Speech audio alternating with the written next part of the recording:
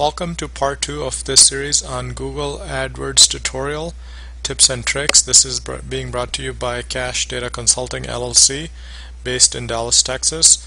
We are experts in SEO, Google AdWords, AdSense, and analytics. Also, currently we are offering $100 Google AdWords credit for the next 30 days. And feel free to call us for more information at info@datatechnologyllc.com.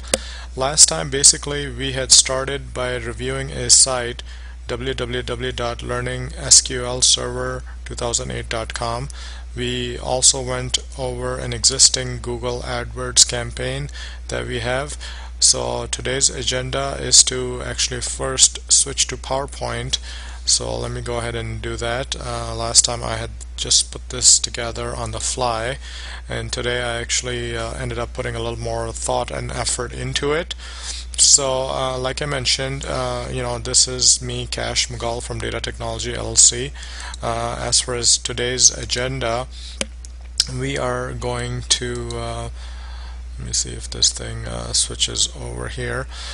We will review from last time, which we did. Next, we will explain some of these Google AdWords key terms more in detail. Next, we will look at the Google AdWords architecture. Then we will pretty much start things from scratch by creating a new campaign and then creating a new ad group, and so on and so forth. Okay, so that is what we are going to cover. As far as some of the key terms that you should know, there are quite a few of them out there, but I will simply highlight the important ones. So the first one is a campaign. Okay, this is really an advertising subject or a product that you will focus on. So maybe you are in the insurance industry. Maybe a campaign could be on home insurance. That would be essentially a line of product that you sell. The next step is advertising group, which would be essentially a line of product or service within your essentially main campaign.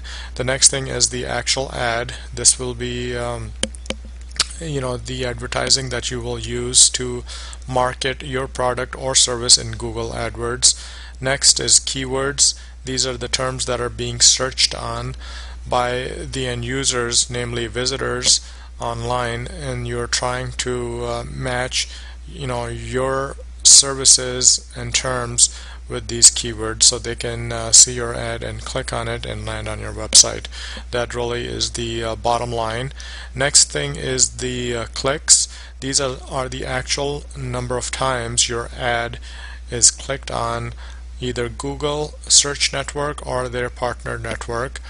IMPR, which stands for a number of really total ad impressions that are shown. So every time a keyword triggers your ad and it's shown to a potential visitor or customer, those are the impressions. CPC, that stands for cost per click. This is really the amount of money that Google charges you per click, per ad. Next item is CTR, very important. It stands for click-through rate. Essentially it is computed by dividing the number of clicks by the impression of ads that are being shown. Another important factor is the match type. This comes into play when we get to the part where we set up the keywords. There are three types: broad, phrase, and exact, and we will look at this more in detail later. Then we have the quality score. This has to do with essentially the quality of the keyword you choose and its relationship to the ad, the CTR, and the landing page.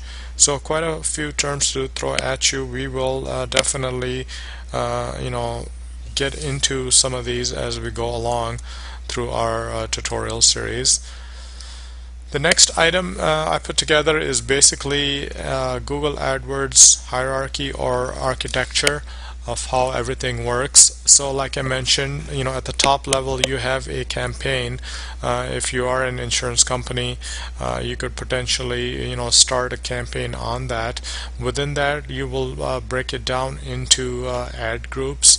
This could possibly be auto insurance or home insurance, and in our case here looks like we are focusing on auto. So you could create multiple groups essentially on the same line of product or service. Now under the ad group you are going to create one or more ads. Some people think that you only have to create one ad per ad group. That is not true.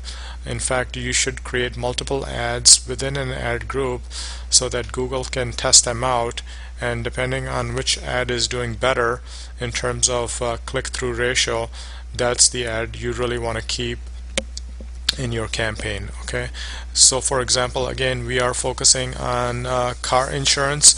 So we will create if we were setting up this campaign for an insurance company, we would create an ad on car insurance, and then we would create a second ad for car insurance, basically tied to the same ad group. So at this point I'm really focusing on my ad group number one. I'm not even looking at these, and then the lowest level of this hierarchy is obviously the keywords, which which are the driving factor in the big scheme of things. And so a potential keyword in our case could be cheap car insurance. So what that means is that when somebody goes to Google and types that in, you want your ad to show up preferably on the first page, maybe second or third. So when they click on it, they end up at your site, and if your product looks good, they will go ahead and contact you or make a purchase. So I think that's essentially what I have.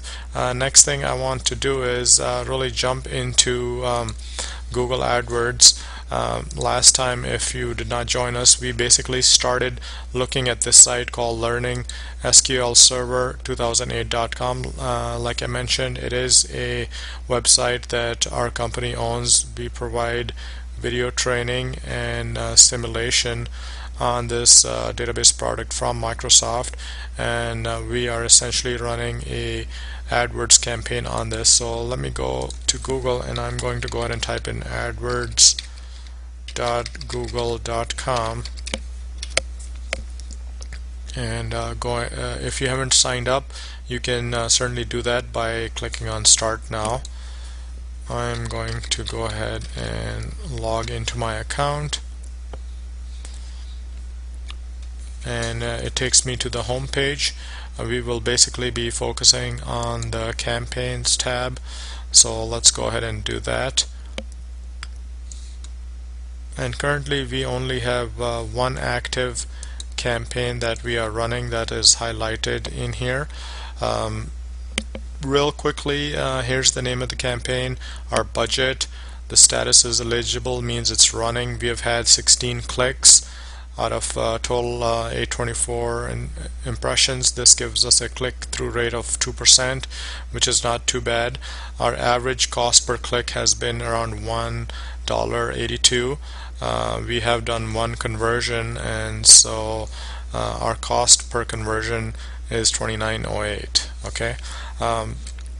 So the first thing I need to do here is I'm going to go ahead and create a new campaign, and what you can do for this is let me see, I think I can start here right in the middle. It says new campaign, and I'm going to essentially create another one for the same stuff, and then we will leave our existing campaign running, but I'm basically going to show you how to create this from scratch. So you give it a name that is in line with your product or service. Next, you definitely should select the location you're selling in. So let's say you are a salon in Dallas Fort Worth area. It does not make sense for you to start showing the ads to Canada or Europe or some other place. In our case, we have selected United States and Canada. If you wanted to change this, you could click here, select one or more other locations. This will bring up basically sort of like an app within Google AdWords where you can select your countries, and you can definitely drill down even further. You can go, you can browse them. You could even search for a certain area, or you could even customize it, by zip code or something like that. So that's my zip code. So let me see if I can put that in and see it just kind of focuses on that. So this is definitely useful. If you're basically selling in this area, it does not make sense for you to show ads outside of this circle. Essentially, I'm going to go ahead and go back to this and leave these two selected, and I do want to add Western Europe to my list of countries that I want to show the ad in. So basically those are the two areas I've highlighted, and I will go ahead and click save.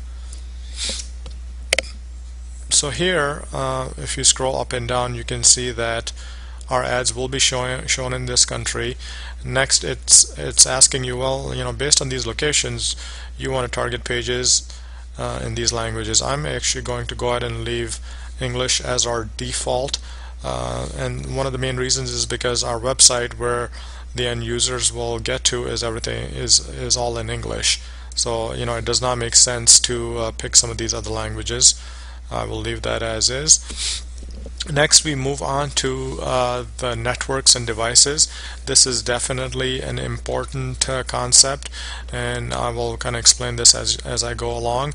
Really, for the network, you have two choices. Okay, you have the Google Search Network, which anytime you're searching on, let's say I'm going to type in google.com, and when you start searching here, this is considered the Google Search Network. Okay, now they also do have another one called the Display Network, and this could be some of the partner sites that have alliance with Google, I guess, and they may show ads, your ads as well. In research, what we're finding is that it's just better to stick with Google Search, so I'm going to go ahead and disable this.